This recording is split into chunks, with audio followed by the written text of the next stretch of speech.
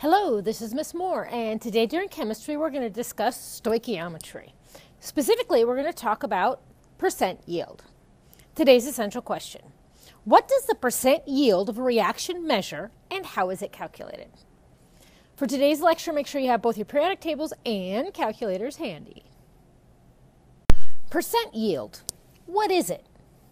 So percent yield is a measure of the efficiency of a reaction carried out in the laboratory. So basically, how well does the reaction happen? So far what we've been calculating is theoretical yield. Theoretical yield is stoichiometry calculations used to determine the amount of product expected. So it's a prediction. Okay, it's a calculation and it's a prediction. And that's what we've been doing so far, right? Just on a piece of paper. How much, if you have this much of a reactant, you plug in some numbers and guess and calculate how much product you should have in a perfect world. So if everything exactly went perfect, you would get the theoretical yield. Okay, actual yield.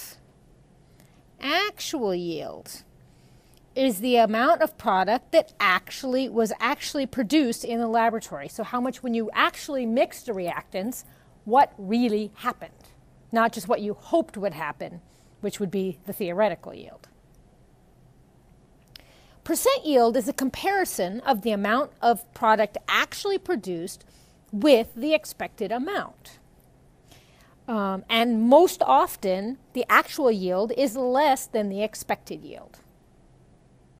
Okay, on to how do you calculate percent yield? Well, first step is a step we've been doing pretty much every day with our stoichiometry. You calculate the predicted or theoretical mass or yield of the product using the BCA table. So we're going to just do our stoichiometry problem and figure out how much product we think we should make. And just as a hint, if you're given the mass of more than one reactant, then you're going to first have to figure out the limiting reagent. So then, and from there, you can figure out the theoretical mass. Because remember, the mass of product made is dependent on the limiting reagent. Okay? Then what you're going to do is you're going to compare the actual yield with the percent yield using this handy-dandy formula here, which is actually fairly easy.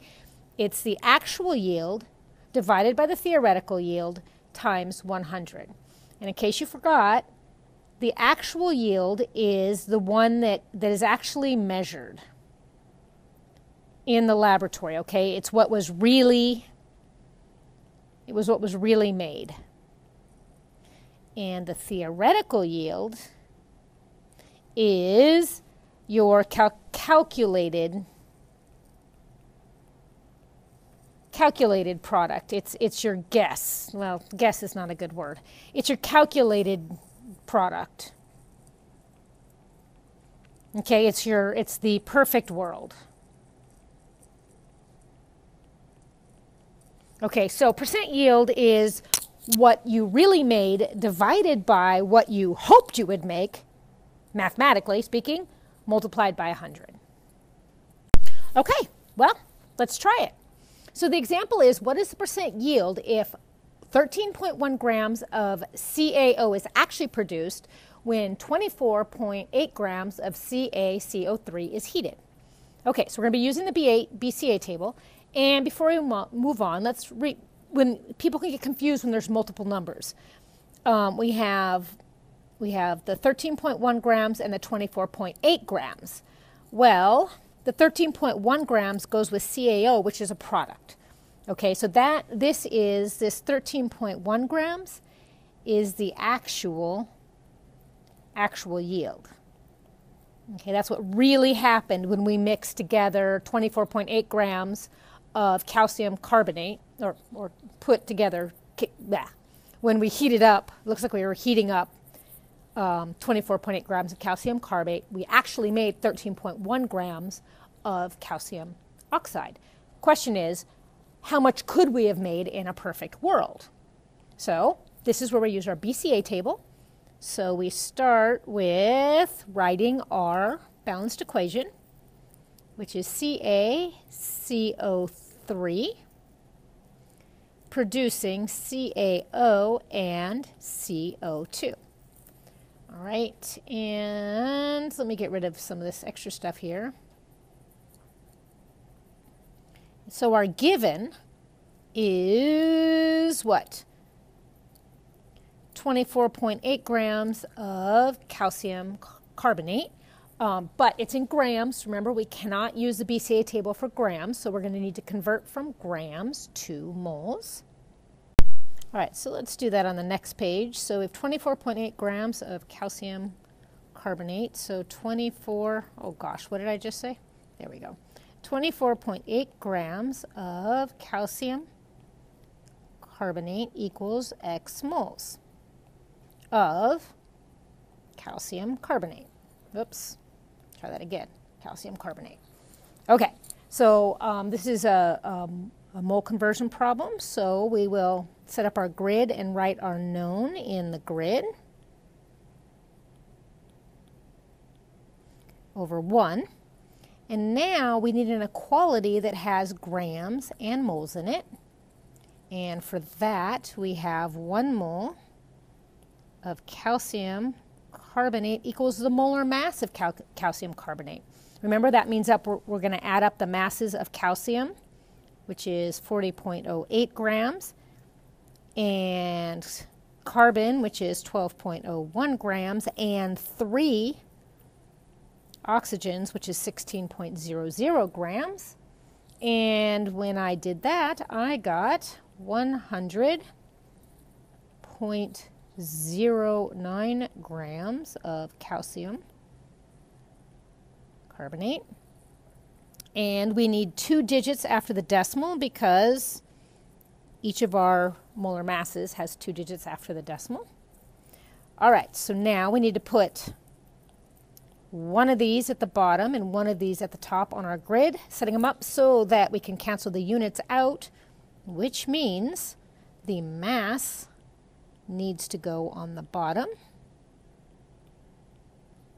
Oh, I keep wanting to write a 2. And the moles are going to go on top. And then let's double check. Do grams CaCO3 cross out grams CaCO3? They do. So now we need to multiply and divide, and that gives us 0.2477 and some more 7s grams, nope, sorry, moles of calcium carbonate. And for sig figs, we have 3 there and 5 there, so we're going to use the smallest number of significant digits, which is 3. So we're going to keep those 3, having to round that 7 up to an 8. So that means we have 0.348 moles of calcium carbonate, and we can now put that number into our BCA table. So 0.348 moles. All right, and we know that we're going to start with none of the calcium oxide and the carbon monoxide, and since we only have one reactant, we'll be using it all up. So now we need to fill out our I can say this, our mole ratios. And what's really cool is that these guys, I'd like to say they're all 1, but this is not balanced correctly, so let's fix that.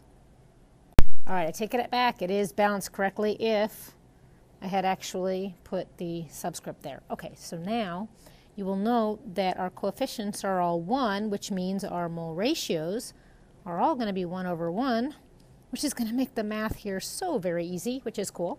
Okay, so now we need to figure out how much calcium carbonate changed, and it went from a starting amount of 0.348 moles and an ending amount of 0 moles. And so the only way that could happen is if we lost 0.348 moles. So that is going to be our change factor all the way across. But the product ones are going to be positive because we're making it, right? So we're gaining it. All right. So now that means that CaCO changed by 0.348 moles, and carbon dioxide also changed by 0.348 moles, which means remember that after is before plus change. So 0 plus 0.348 for both of them means our final amount in moles of calcium oxide is 0.0348, and same for carbon dioxide. All right, so remember we're trying to find the percent yield of calcium oxide, and they gave us grams, which means we need to turn our moles. Remember this is our calcium oxide, the units are moles, so we need to turn those moles into grams. So let's do that. So we have 0.348 moles of calcium oxide, and we want to know what that is in grams. So we are going to again make our grid and fill in our known over 1, and we need to find an equality that relates the units moles and grams, and that would be 1 mole CaO equals the molar mass of CaO. So we're going to add up the mass of 1 calcium and 1 oxygen, and that gives us 56.08 grams, and 2 digits after the decimal, so 2 digits after the decimal in our answer.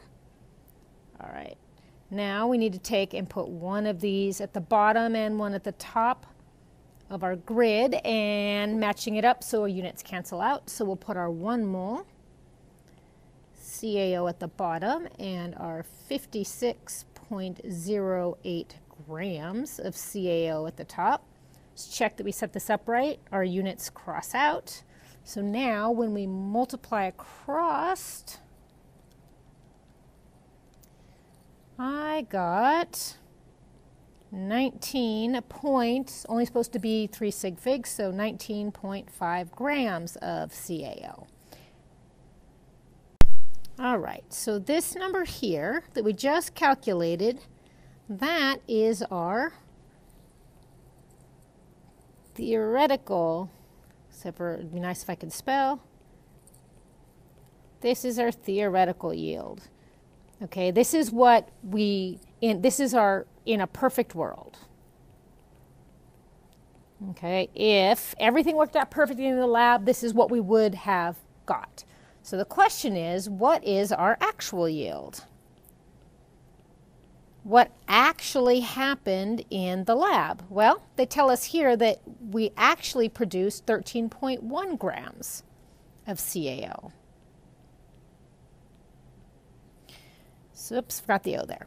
All right, so our next step is to figure out the percent yield. So how efficient was our lab? So percent yield, remember, is actual yield divided by theoretical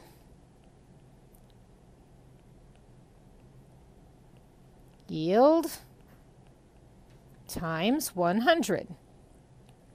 So actual yield was 13.1 grams, and the theoretical yield was 19.5 grams. Our grams cancel out, and we're going to multiply that by 100, and With 3 sig figs, if I did my calculations correct, I got 67.2%, which honestly is not all that efficient, right? I mean, only a 67% yield, that's not that great. So if we had actually done this lab, we might want to think about, I mean, we're wasting money only getting 67% yield. 67% of what we thought we could get. So, you know, if we were actually doing this lab, we would probably want to find a better, more efficient way to do that. Anyway, that's how you calculate percent yields. That's it for today. Have a good one.